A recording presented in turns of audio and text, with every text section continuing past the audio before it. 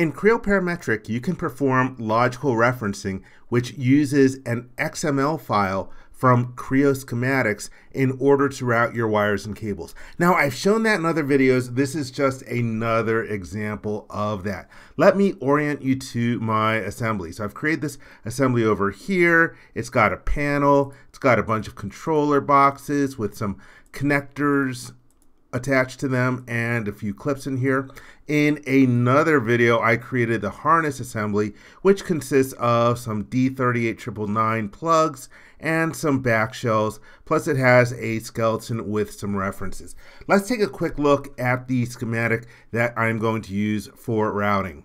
Here we have it. It's very simple. We have a main connector over here. That's the F-size connector, 3 C-size connectors. I have a predefined cable that uses a data table and an artifact in the Catalog Explorer, and it's just got 4 wires. It's got a power wire, ground wire, and a high and low signal wire. And so I took this information and I exported it in an XML format, and now let's read it into Creo Parametric.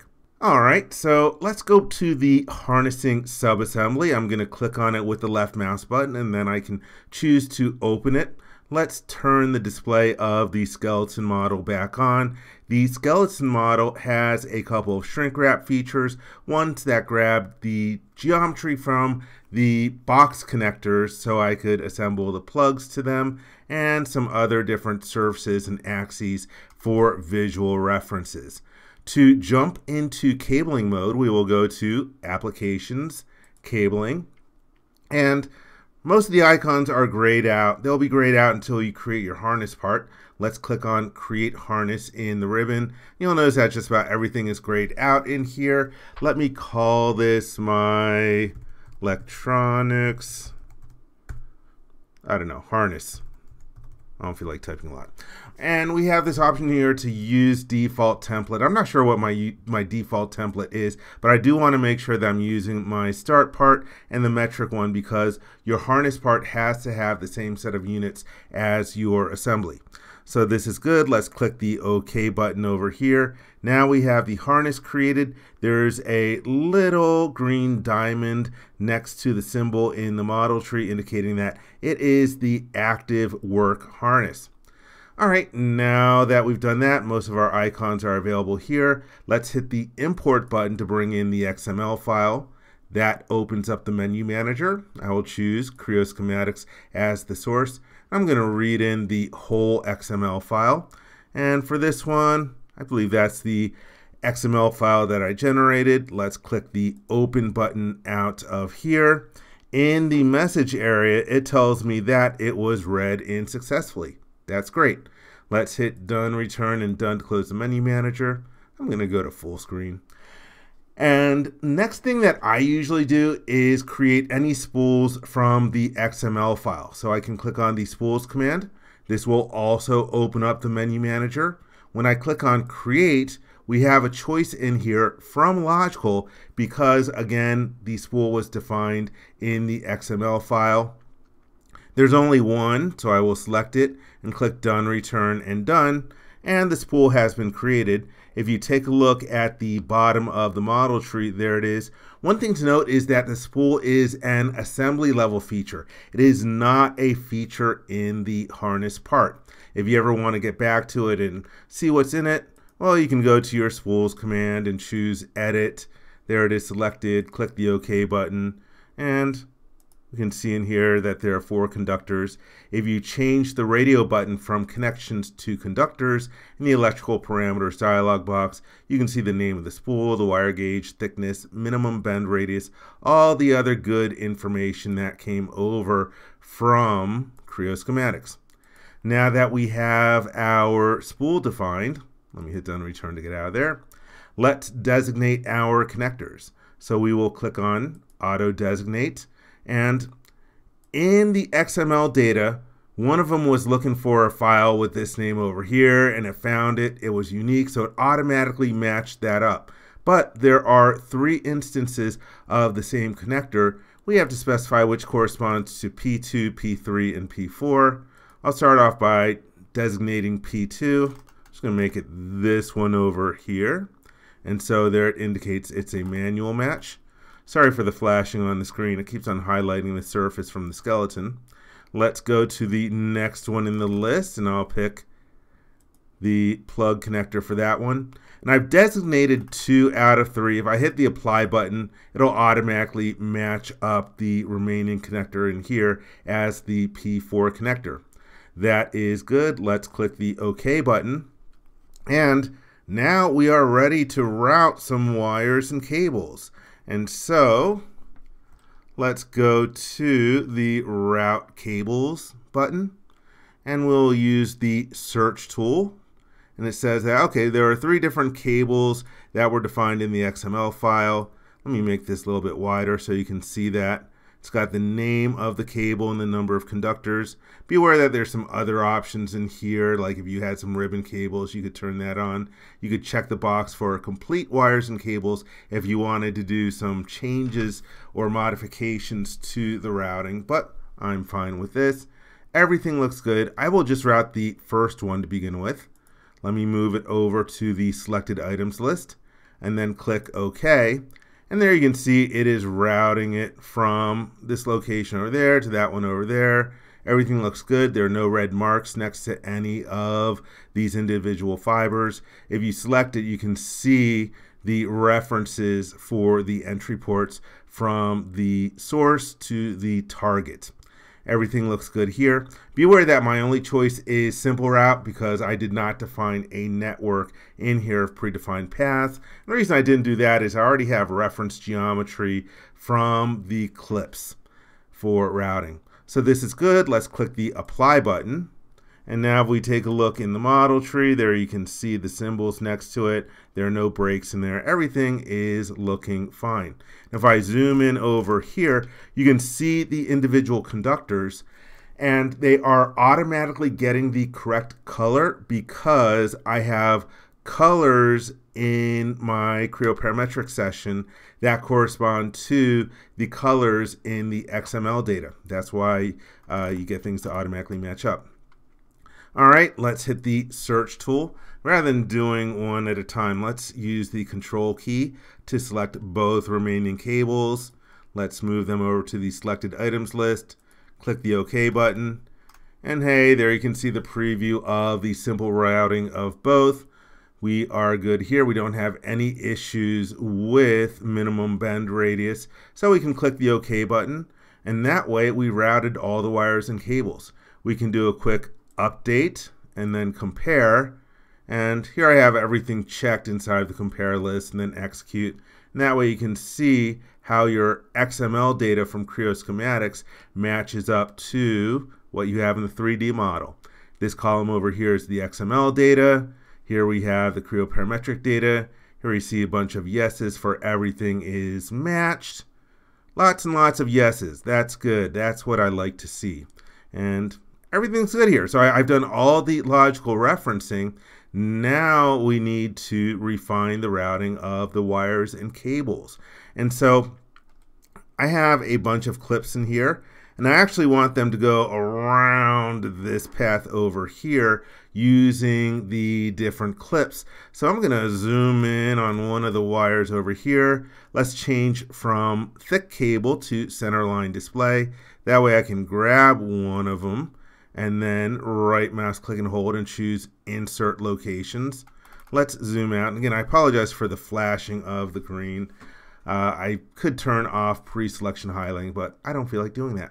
All right, so I held down the right mouse button to bring up a pop-up menu. I'm just going to route along axes in order to use the axes in the clips. Let me make sure that my datum axis visibility is turned on. I can show you the items tab just to show you how you'll start routing stuff in here. And what you'll notice is that even though I selected one fiber, since they're part of a cable, it grabbed all the different wires in that cable. All right, so for along axis, I'm going to turn off the flashing by changing my selection filter to axis, and so that way that's the only thing I'm capable of picking. Pick that axis, and right now it's going the wrong direction. What it's still trying to do is maintain the shortest direction to the connector, so I can right mouse click and hold and choose flip locations. What happens is when you go through an axis, it actually creates two locations on the axis, and you can flip the direction if you want it routing in the other way. And so then I can say, hey, let's go through this axis over here. Oh, that looks kind of weird, but it's okay. As I start routing some more, it'll start looking better. Let's pick that axis over there. Hold on, let me undo a couple steps. Let me cancel out. I'm not sure what I might have not accidentally hit the axis the last time that I picked there. It's kind of zoomed out. All right, let's insert locations. Let's do along axis. And again, I will pick this axis over here and then flip locations. That's good. Let me zoom in a little bit more and make sure I got the right thing. Let's pick this one over here. Okay, looks like it's just going to do that. Then let's use this axis over there. And then this axis over here. Oh, you know what? I needed to flip the location.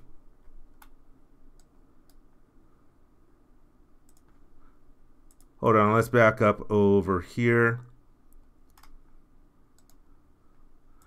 I'm going to use delete to get rid of some of these.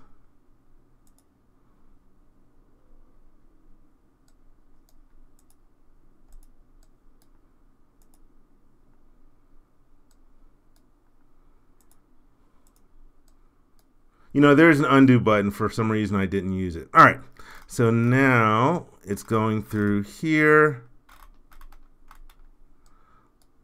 We're still doing long axis. Let me pick.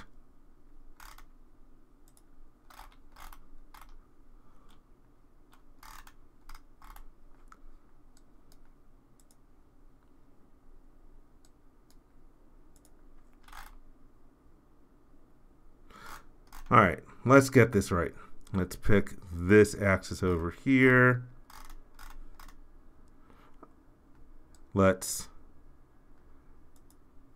There we go. Flip locations. Now it looks good. Screw that up a bit, but hey, it happens. All right, let's see. Let's now then go through this axis over here, this axis over here, this axis over here. Just a few more axes.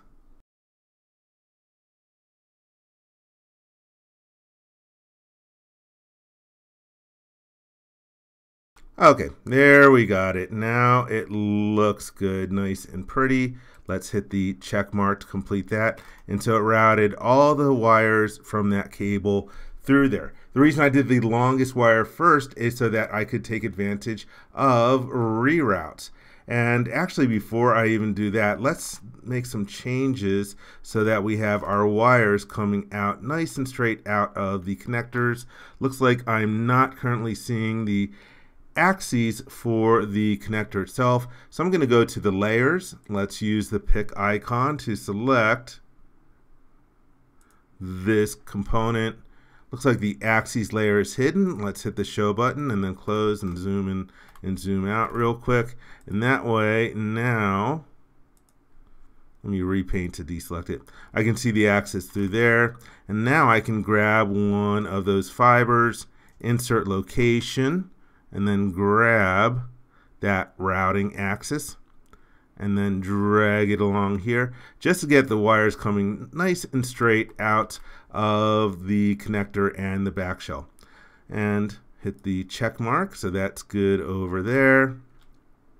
I can do the same thing over on the other end. Let's select one of the wires coming out over here, insert locations, grab the axis, and then drag along here just so the wires come out nice and straight. I just really like how that looks.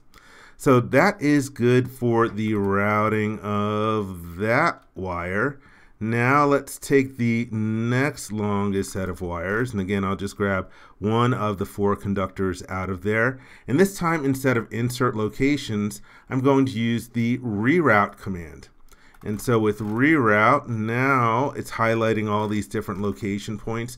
And you can see the location points on either side of the connector. I'm going to choose this as the jump in point for those wires.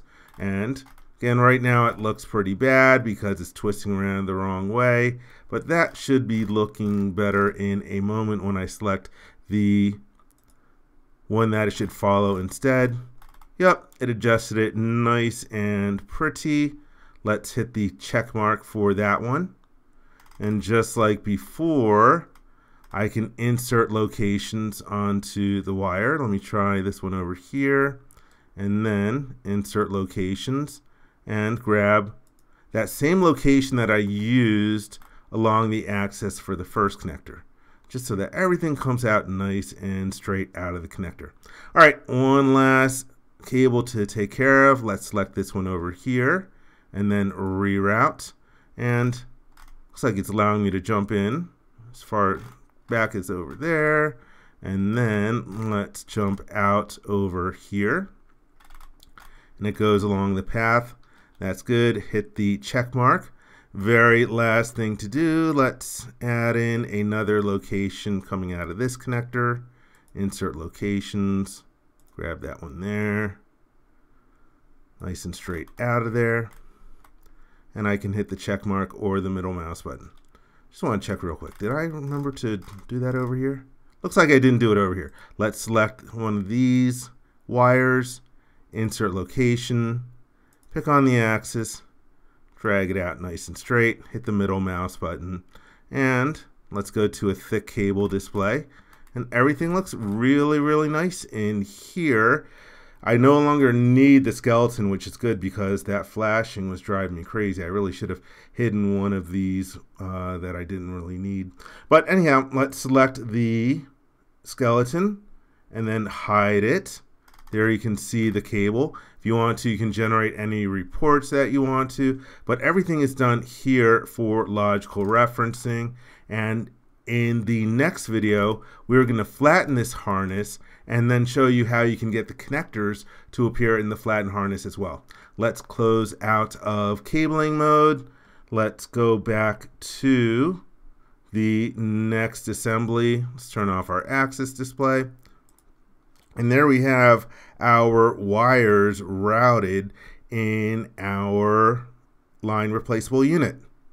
I hope you enjoyed this video. For more information, please visit www.creowindshield.com. If you learned something in this video, please give it a thumbs up. And if you like this video, please click the subscribe button and ring the bell to be informed when new videos are uploaded. Thank you very much.